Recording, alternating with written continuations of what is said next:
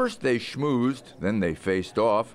The Democratic Senate Budget Committee chairman wanted to know from the Republican State Treasurer whether the plan announced by Governor Christie this week to balance two budgets by cutting way back on the state's pension payments is even legal.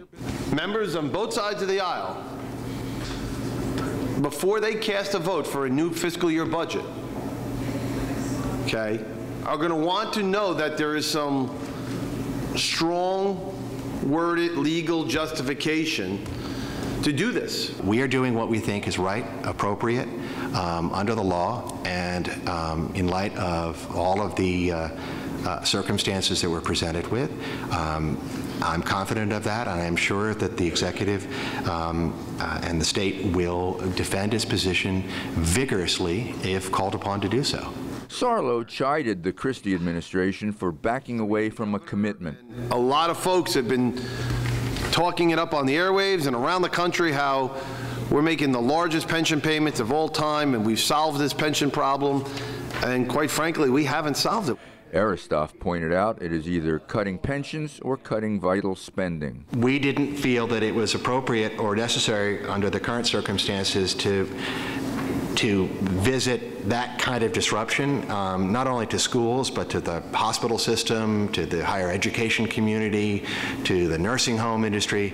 It also came out here today that community providers who care for the developmentally disabled, mentally ill, and homebound under contract with the state are taking a $13 million cut to help close the budget gap. Christie has blamed his predecessors for building up the pension problem. It was actually his ally Kevin O'Toole who introduced the following numbers today. Christie has put $2.3 billion into the system over 4 years. John Corzine put in more, $2.4 billion.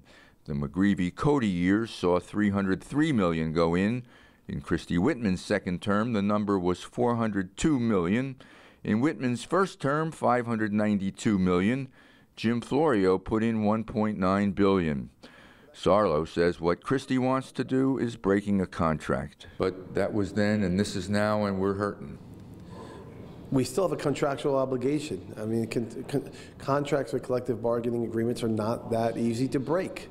They have 5 more weeks to sort it out. In Trenton, I'm Michael Aaron, NJTV News.